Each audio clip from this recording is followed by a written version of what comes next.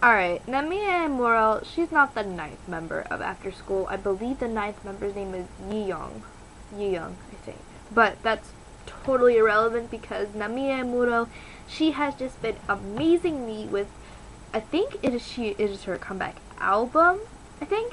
But she's been amazing me with all these wonderful collaborations that she's done, starting with Wonder Woman featuring Tsuchiya Anna, and I'm not a fan of, it's nothing against her, she's just not my cup of tea.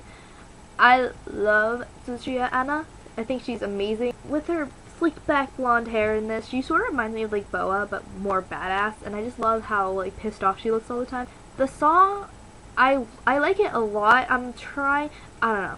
I thought, because to me, Tsuchiya Anna and Namie Amuro, and not really but those two, they represent the sort of, I don't know, this independent woman, I can be fine on my own, especially Tsuchiya Anna.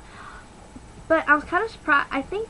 I'm not sure because I don't totally know Japanese, but I think that's how it didn't end up panning out. Because the English part that I did understand was, I'll be your Wonder Woman and I'll never let you down, and I'm like, oh, okay. The music video I'm not really a fan of either, because I think it's hard to pick a theme for a video with those three people who are basically on different spectrums, on different ends of Japan and stuff, of the music industry. So they were just like, okay, let's stick you guys in a parking garage, and one of you will be walking, and one of you will be in a car, and one of you will be in an elevator, and then we'll switch. And then we'll switch again. And then, this is my favorite part actually, not because it's like, oh god, good, it's all over. I like this part when the elevator opens up and reveals the three of them together in the elevator. I really wish they had worked with that, and then all three of them come out of the elevator, and all three of them act like the badasses that they are. I really wish they would have done something with the three of them together. I personally did not understand why one was walking, and then one would sit in a car, and then one would go in an elevator, and then they would switch around. It just, I don't know. I know it was trying to show different views, like perspective views, camera views, whatever, of the three girls, but another collaboration that had originally had me making this video was with her and After School. And if you don't know who After School are, they are a 8-person, now 9-person K-pop girl group, so this actually fits in K-pop as well. I've never had that happen, J-pop, J-rock, and K-pop. Weird. I'm horrible because I'm trying to figure, okay, I know who Nana is, I know who Reina is, I know who Lizzie is because they did Orange Caramel, which I didn't really like, but they're all so adorable. I know who Kahi is, because she's got like a really bold, I don't know, I don't want to call it a masculine face, she's got a masculine jawline, but I can tell her apart. Her and Becca kind of look alike. I'm forgetting a bajillion, no, I'm forgetting 3 other girls, and I honestly don't know who they are in After School. I have no idea. This is why I keep saying they should have stayed 8 members, not because they'd be like SNSD who had 9 members first, but anyway. They started, did you know that After School started out with 5 members, and then they did 6, which was fine, and then they did 8, which is like, okay, that's interesting.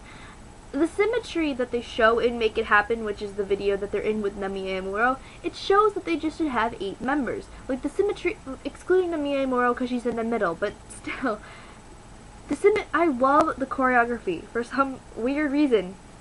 I love it because it shows symmetry and it shows just the girls being confident but sexy.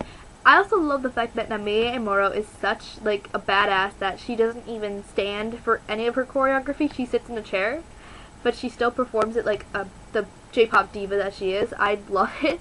While the other girls are standing in boxes, like they're dolls or something, and they're in boxes, and they're shutting their stuff in the boxes, and Namie is just like, yeah, I'll do it, and show my stuff, and, yeah, sitting down. I absolutely love this song a lot, for unknown reasons. This is how collaboration should be, because when I think of featuring, they open up with the music video, and they show the girls of After School in pairs, and then the end is Namie Amuro sitting down like a badass.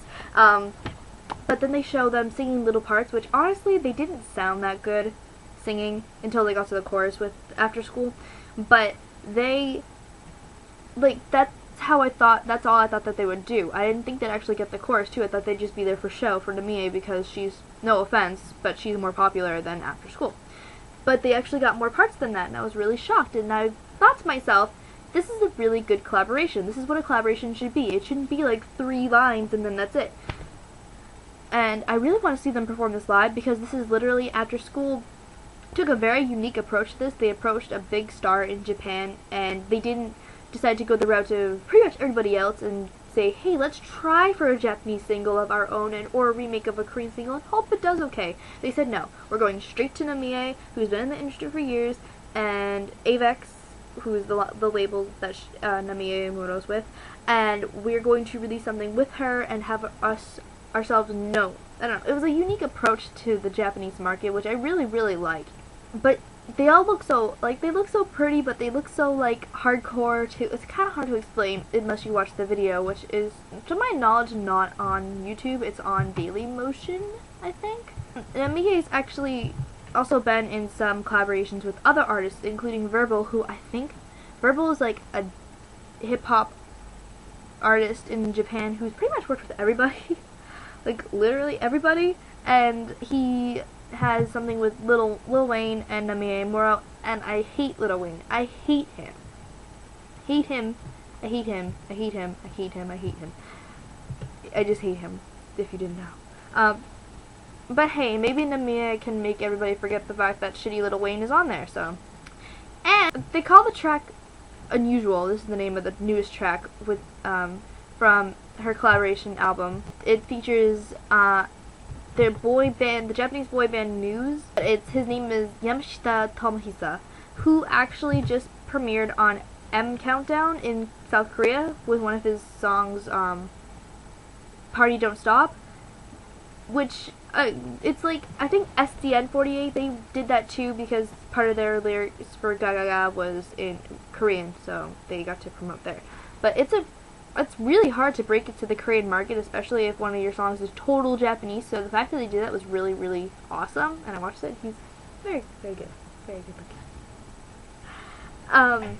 The track definitely shows promise. I really want to see a music video for it, because that'd be, you know, it'd be like the triangle 3 of collaborations with J-rock, K-pop, and another J-pop artist. It'd be so amazing. And most people focus on like Utari Hikaru, Hamasaki Ayumi, Ami Suzuki. I mixed the name up with that, but I've loved Namie Amuro for a while. Her talent is really something extraordinary, and she doesn't have to use a high-pitched voice to prove that she has, you know, a great voice. And this collaboration album itself is, well, people might call it, you know, work on something on your own, but I really like the idea that she's doing a collaboration album, because look at how like successful she is so far. I really want to see her do some live performances with Tsuchiya Anna and or After School, or Yamashita Tomohisa. I want to see it. I want to see live. I'm really excited though. Namie, God, I love her. I want to see lives, but I'm content with this so far. And now I'm going to listen to Make It Happen Again. I suggest you all do too, because it's so great. And this was a really weird video, huh? I combined like 30 different genres, and that's weird, but that's okay, because it's Namie Amuro. Badass extraordinaire, kinda, yeah.